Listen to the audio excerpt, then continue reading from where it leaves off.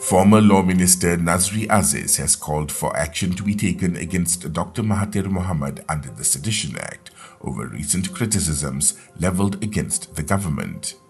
Nazri said Mahathir's recent statements, such as alleging that the government had scuttled a public gathering, was an attempt to incite the public, Astro Awani reported.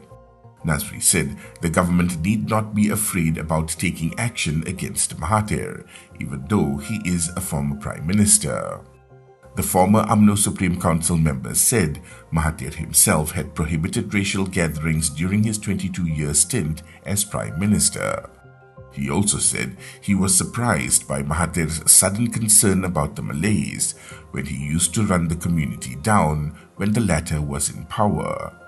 But Malays don't want to believe him any longer, Nazri added.